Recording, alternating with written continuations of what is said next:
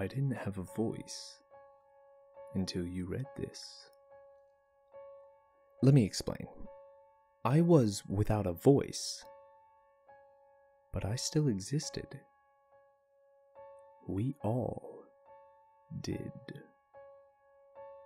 We have been here ever since the first men peered fearfully out of their caves into the deep, still darkness beneath the moonless sky, and thought, what could be hiding out there?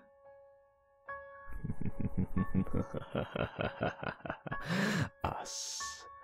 We were. I've been with you since you were a child. Remember those times when you woke up in the night, inconsolable, tears streaming down your face until the grown-ups came and reassured you? There's nothing there, they'd say. There's nothing to fear.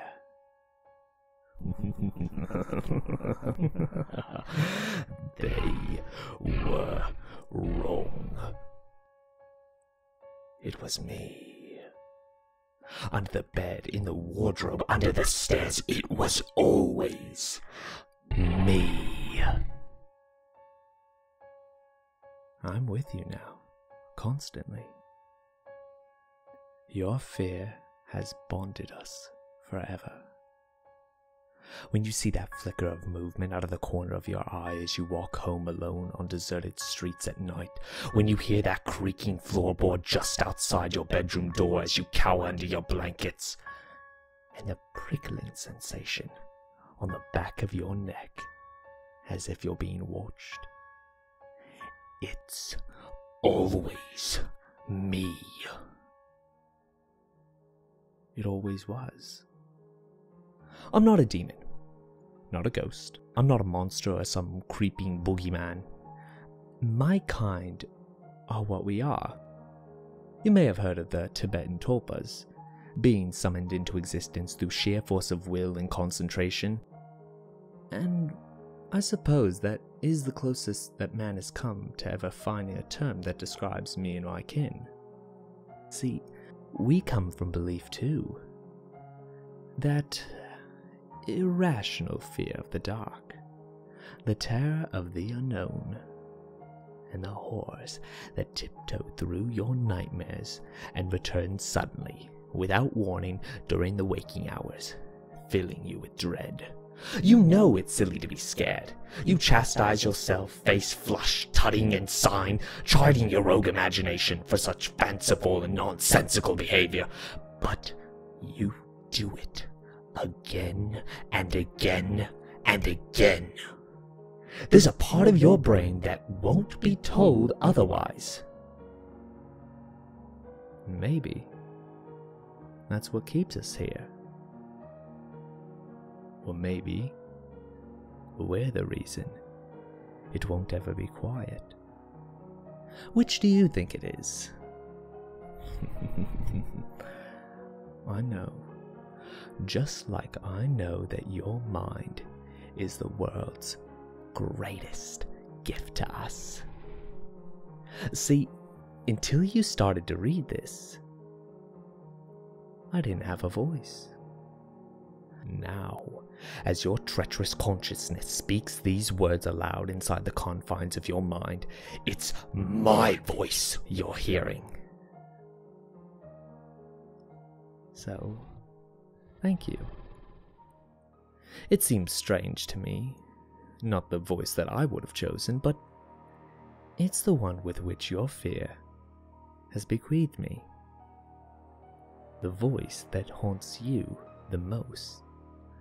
The tone most likely to cause you to shiver and break into a cold, helpless sweat, has become mine because of what we share. And we have shared a lot, you and I. A whole lifetime. Every single day.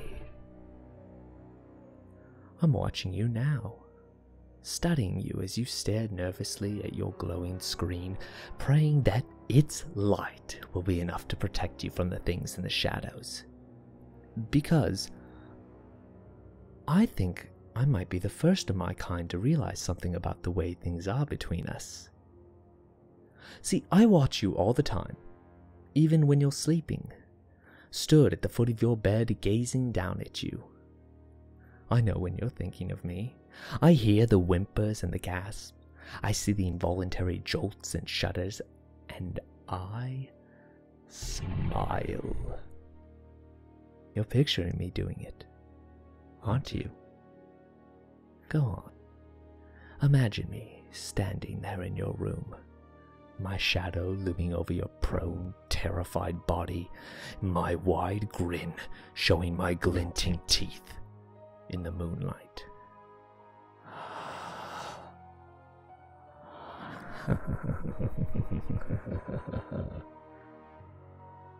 Thank you. See, before you did that, I never had a face. Now, you've given me one. The face of your darkest phobias. I like it. It was the only face I could ever have worn. In the short time it's taken you to read my story, you've already given me a voice and a face. I wonder what gifts you'll bestow upon me tomorrow. Maybe in time, I'll be able to touch you. Just imagine it. My hot breath against your ear. My icy fingers on the nape of your neck. My teeth and claws sliding into your trembling, yielding flesh.